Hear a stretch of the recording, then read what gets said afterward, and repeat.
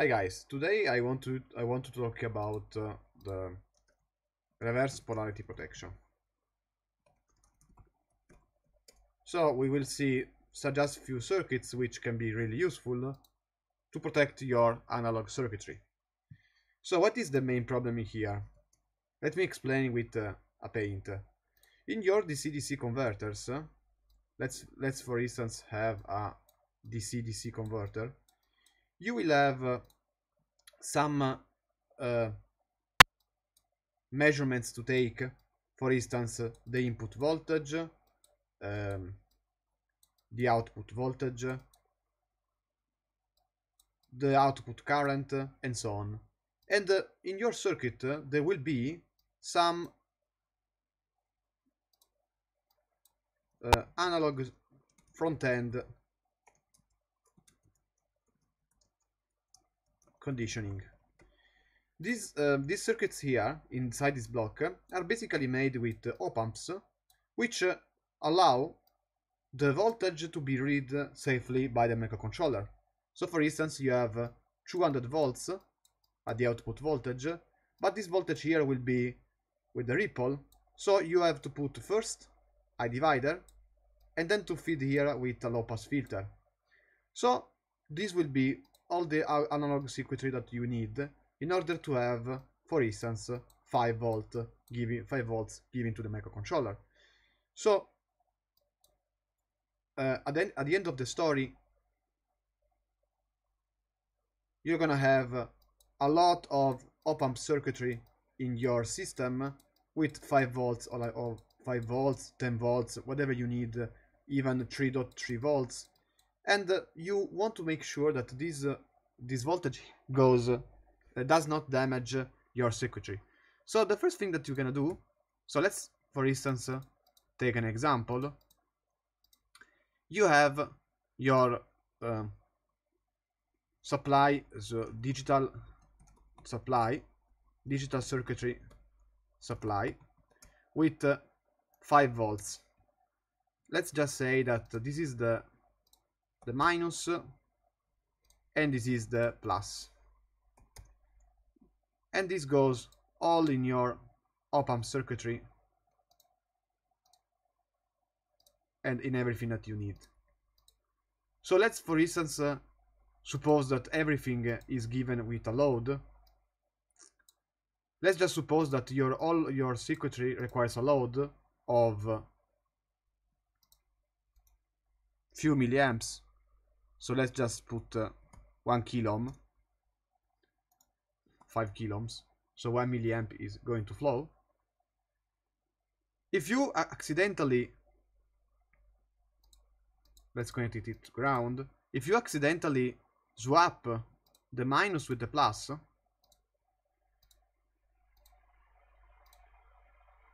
as you can see in the .op, you will have, let's call it output voltage, you're gonna have basically minus 5 volt here, and so your circuitry will be damaged.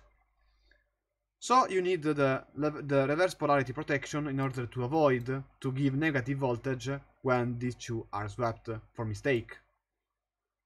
So let's discuss the first solution. The first solution is the Shottky diode. The series Shottky diode is basically the easiest way to protect your load. Just put a Shottky diode here to reduce the drop voltage, and basically you'll be safe. So now, even if you connected wrongly, so let me draw. This is my load, and this is my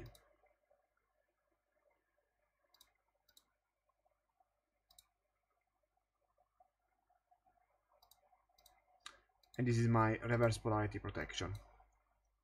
Now you connected wrongly again, and if you run again the simulation, you're gonna have basically 0 voltage here. So this solution effectively protects you from the negative supply. It is the easiest is the easiest way. So this is the easiest, cheapest,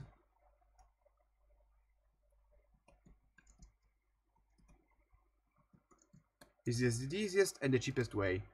What is the problem with this? Is that if you increase the load too much, so let's put just 1 ohm, and let's run the transient simulation. Yes, 1 second should be enough. You see that when it normally conducts, so let's just put the right verse. You see that this is going to dissipate much power, and so basically the main downside of this is that you're gonna have significant drop voltage at higher loads, and then you have also high power dissipation.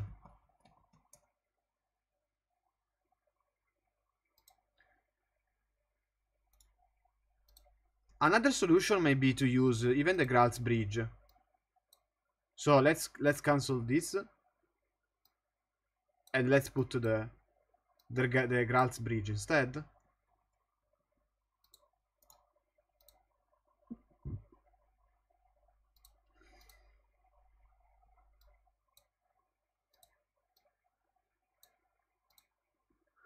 You do remember how it is done, a Graeltz Bridge. Just put the 4 diode like this, connect this with the load,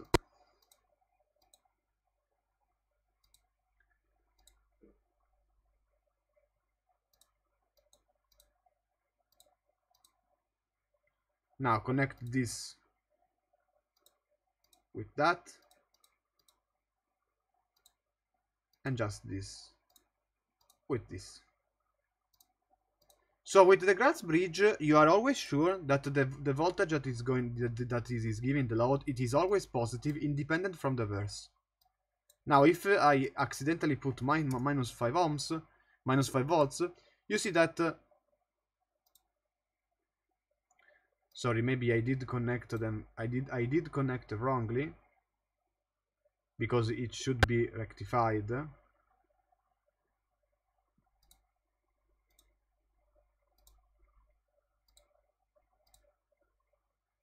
Yes, it is. Sorry, there was a little mistake. It is still. So you're gonna still receive the same amount of voltage rectified, but as you can see, it has the same problems as the circuit before. So you're gonna have again a higher drop voltage depending on the load.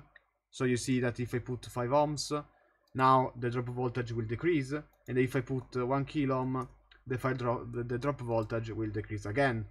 So you can see this just by putting dot step param x list. Let's just put a list of values. The first value is 1 ohm, 100 ohm, and 10 kilo ohms. If you put x here, you can study the voltage difference between the output voltage and the input voltage, and as you can see, as I said, the difference of the two is increasing as the load current increases. So it is not the Graeltz Bridge should be avoided, because it dissipates too much, and honestly, you're gonna have too much drop voltage when there is high in a high load condition. So it is not the safest solution.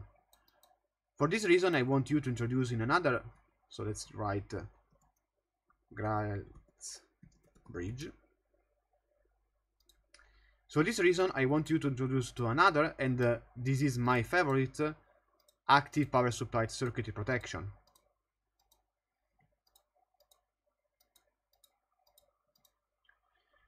It is done with the PMos. Let's put a PMos and let's connect with the diode connection instead.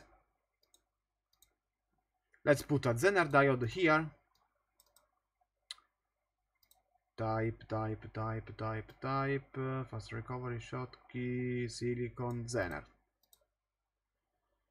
And let's just put a 1 kilo ohm resistor grounded.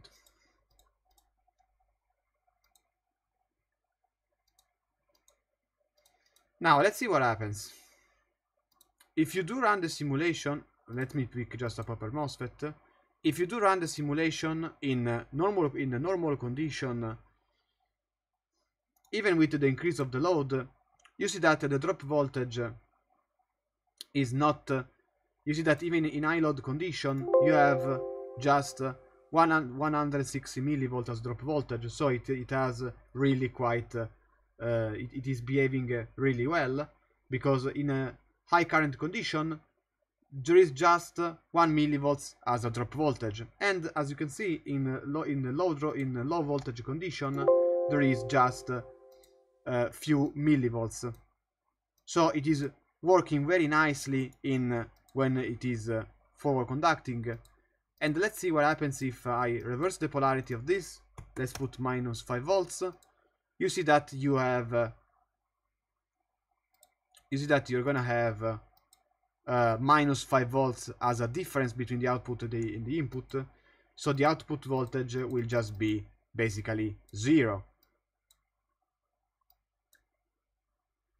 Minus 18 nanovolt.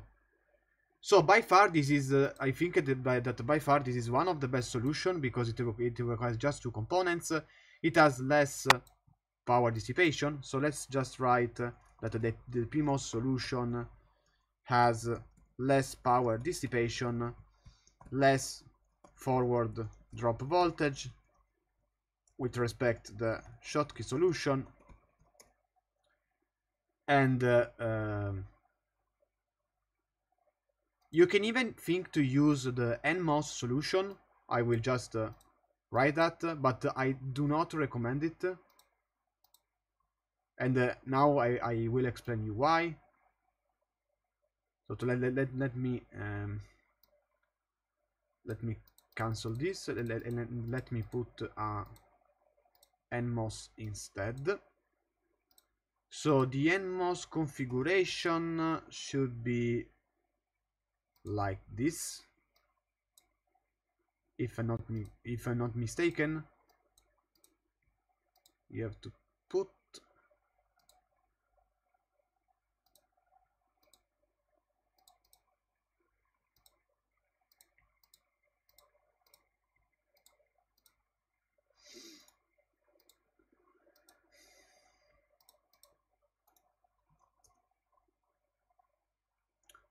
let's put 5 volts. Okay, when you have 5 volts, this circuit is working nicely, and you have 5 volts at the output. Let's put minus 5 volts.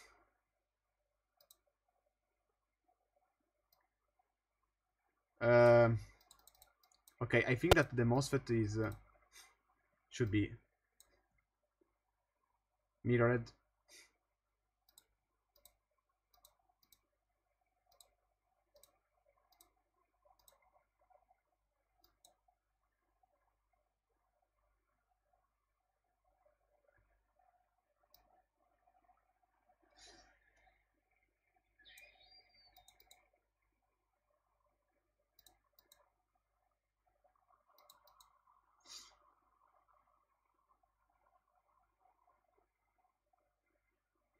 So yeah, it is quite strange, because okay, I do not recommend this solution. It is quite strange because as you can see, no current is flowing. No current is flowing into the load. As you can see, we have picoamperes, but basically just because there is no ground. So this solution, I do not recommend to use this solution, because you have a floating voltage. So forget this solution in your circuitry, because you have a floating load and all the current coming through here. So let me check this. Let me just write this, that all the currents recirculate here in the ground. So basically, at this point here, you're gonna have also some other currents coming from other part of the circuit, because this is a grounded MOSFET, and honestly you don't want to employ this solution, so forget even exists actually, and just go with this solution instead. So at the end of the story, I do recommend this solution here. If you are sure to work in low current condition, just use the Shottky diode instead, and you will be protected as well. Thank you guys.